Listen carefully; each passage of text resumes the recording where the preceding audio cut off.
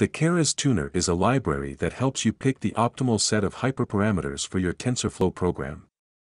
The process of selecting the right set of hyperparameters for your machine learning (ML) application is called hyperparameter tuning or hypertuning. Hyperparameters are the variables that govern the training process and the topology of an ML model. These variables remain constant over the training process and directly impact the performance of your ML program. Hyperparameters are of two types. Model hyperparameters, which influence model selection, such as the number and width of hidden layers. Algorithm hyperparameters, which influence the speed and quality of the learning algorithm, such as the learning rate for stochastic gradient descent (SGD) and the number of nearest neighbors for a k-nearest neighbors (KNN) classifier. In this tutorial, you will use the Keras Tuner to perform hypertuning for an image classification application. Install and import the Keras Tuner. In this tutorial, you will use the Keras Tuner to find the best hyperparameters for a machine learning model that classifies images of clothing from the fashion NIST dataset. Load the data.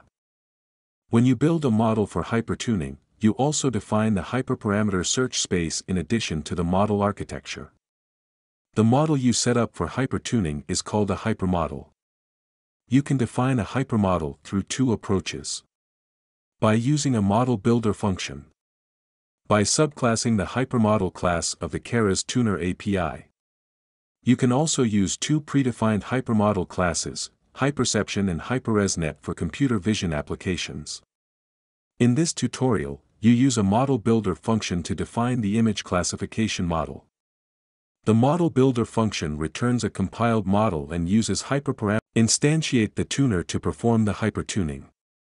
The Keras Tuner has 4 tuners available: random search, hyperband, Bayesian optimization, and sklearn. In this tutorial, you use the hyperband tuner.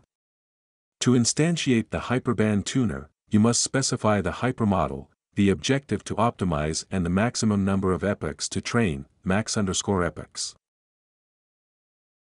The hyperband tuning algorithm uses adaptive resource allocation and early stopping to quickly converge on a high-performing model.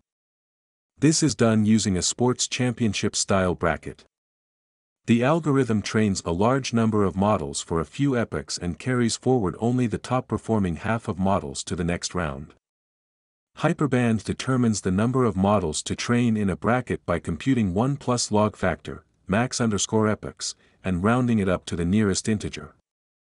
Create a callback to stop training early after reaching a certain value for the validation loss. Run the hyperparameter search. The arguments for the search method are the same as those used for tf.keras.model.fit in addition to the callback above. Find the optimal number of epochs to train the model with the hyperparameters obtained from the search. Reinstantiate the hypermodel and train it with the optimal number of epochs from above.